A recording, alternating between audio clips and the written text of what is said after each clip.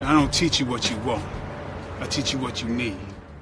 Alright you guys, there's a new text-picture-to-video AI animation tool called Boximator that outperforms everything we've ever known so far. This new tool surpasses Pixelabs and Runway in every single way. So, if you're looking to create professional-like animations, stay until the end of the video, and I'll show you how to use it. First of all, let's test together how Boximator surpasses Pixelabs and Runway. With this image of a girl, we will prompt the girl to cover her face with the skull she is holding, and see which image-to-video generator performs better. Okay, let's start with Runway 2, and prompt the animation. A girl in red is covering her face with a skull. Brush the animation parts accordingly, and let's see what we get. So basically, that is the result that Runway 2 brought back. Let's test Pixelabs now.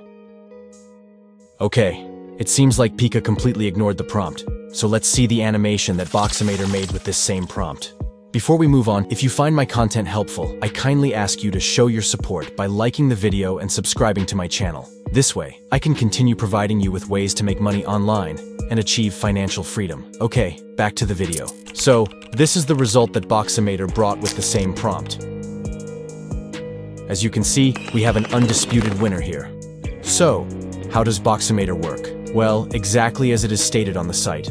First, select an object from an image, then define its motion state with an ending box, or with a motion path, or with both. You can control as many objects as you want. Under the hood, all motions are guided by hard boxes and soft boxes. So let's see an example.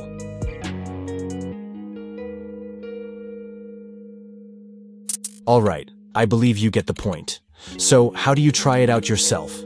Well, the site is scheduled to be released in the next 3 months. But if you are in a hurry and you need an animation, you can message the creators at this email with an attached image and the animation you need, and they will get back to you with the final results.